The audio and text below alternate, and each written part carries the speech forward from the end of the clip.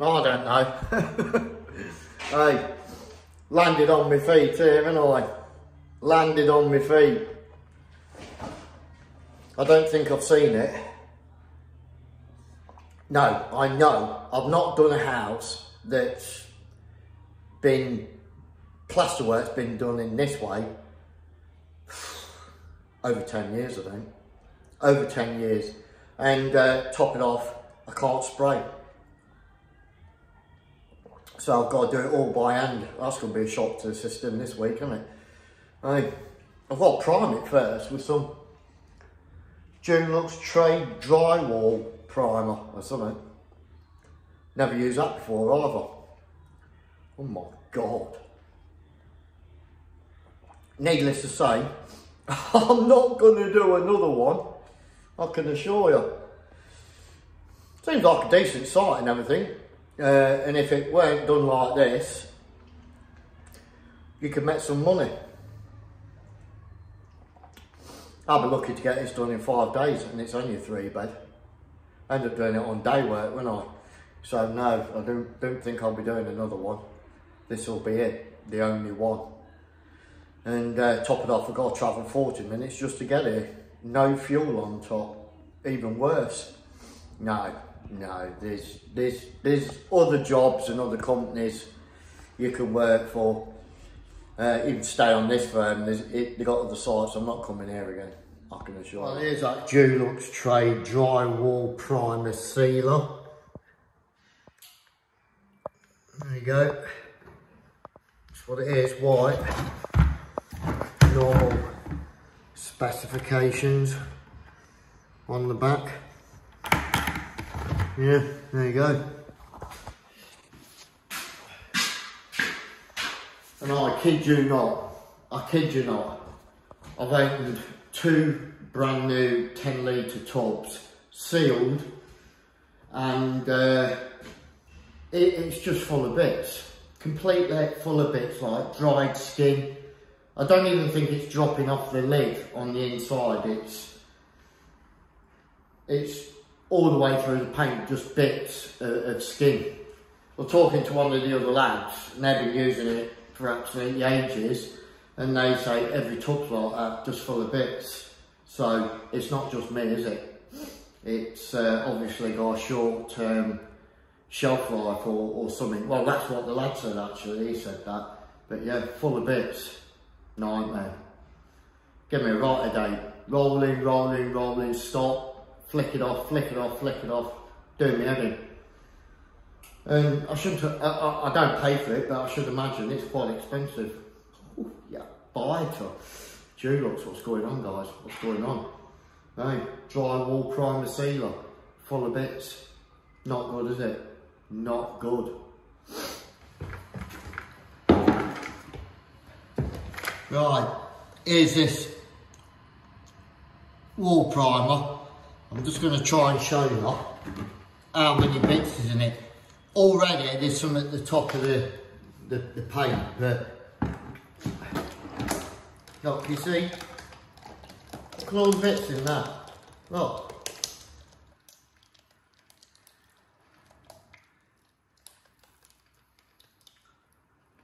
Shitloads of stuff in there. It's garbage, isn't it?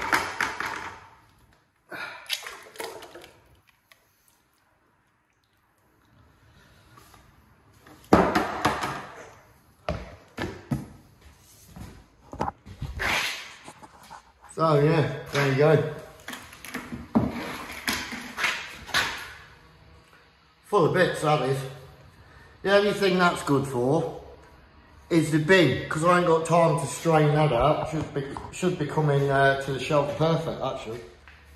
Brand new tub as well, that is. Brand new tub straight off the shelf. Should be ashamed of yourself, guys. Should be getting it away, not selling it. But hey, who am I? I suppose that's why Crown has got the symbol by Her Majesty. Tell you what, you want me on your side, not against you, if you know what I'm saying. Have me on your side. Keep your friends close and your enemies closer. Well, it was inevitable, wasn't it? It just had to happen, didn't it? Oh. Starting to thaw out a bit now, thank God. My pride and joy. Yeah, fighter. You know, it makes you laugh, doesn't it? You go back 15, 20 odd years painting a door. You'd just be doing it with a brush and a small little roller, wouldn't you? But nowadays you've got your 6.5 inch Worcester sleeves, and a lot of guys spray them as well, don't they? Just takes you back, doesn't it? How times move, and if you can't adapt, improvise and overcome, you get left behind. You get left behind, don't you? I was speaking to a patient the other day, and he was doing 2 bungalows, and he don't spray. And he'd been base coated out, and he was struggling to cut tin because the corners hadn't been done, so it gave him an headache. But if he'd got a spray machine, like I've got, that Graco 390 cordless, he wouldn't have had any problem at all, would it? It'd have just taped up and whizzed through it. Yeah, it makes you laugh, doesn't it, how times change. We've got these nice, easy, straightforward doors here. Just run a sash brush in these grooves. Like so.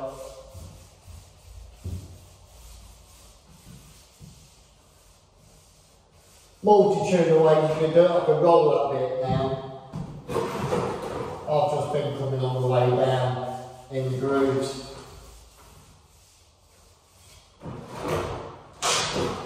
Now I roll it from the bottom. Just trying to eliminate the amount of times I get up and down. Don't want to overload the grooves, otherwise it's just going to be dripping. Just like that. But there would have been a time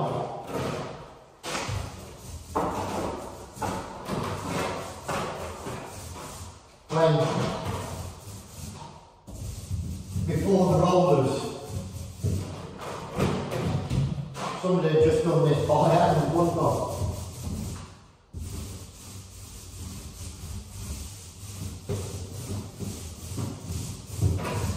Simple as that.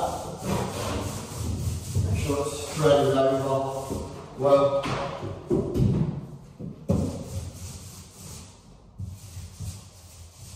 And I did the frames yesterday, so I've done all around the edges already. That's all dry, isn't it?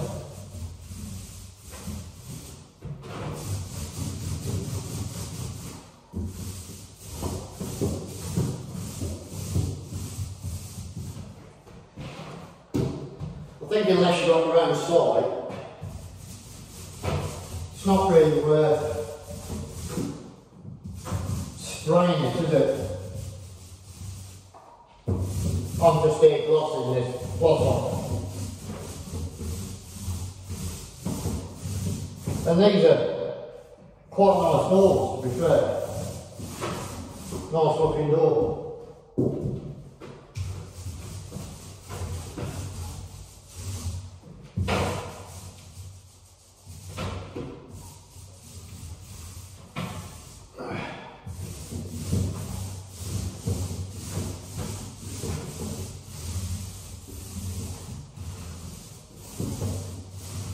There you go. Job's good. And it does amaze you how nowadays you just finish them in a roll of finish. I mean, if I go back 10 years, you wouldn't have been able to do that. You'd have had to roll that and lay it off with a brush. It does make it a bit more shinier. when you're laying off with a brush, instead of just leaving it a roll and finish. But that's what everybody's doing now, just leaving it in a roll and finish. But I remember the day you rolled it, had to lay it all off. How times change, eh? How times change. That's it, another one done.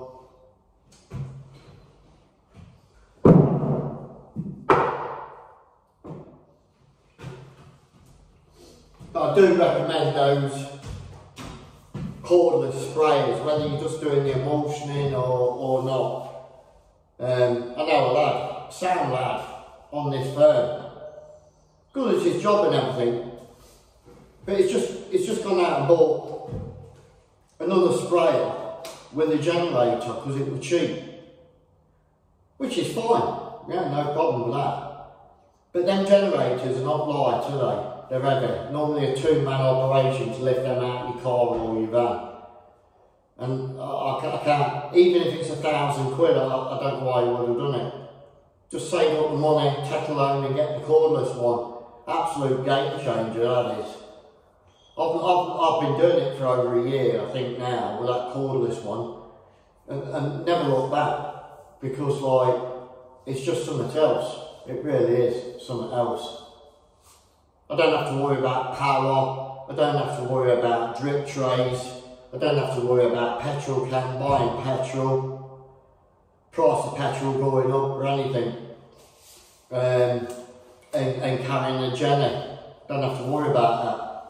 All I do, make sure my batteries are charged, run it at about 1000 psi, more than adequate. Batteries last ages on 1000 compared to 1500.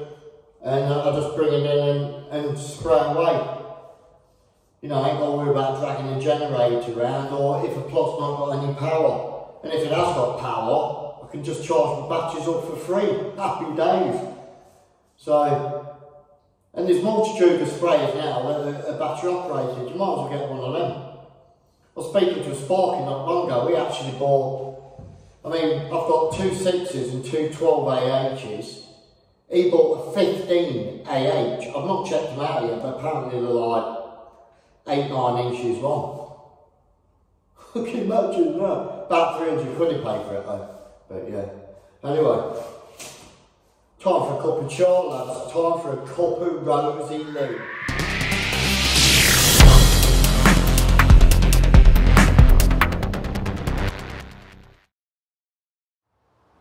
Don't be fooled by false promises from a new employer. Take it as a pinch of salt.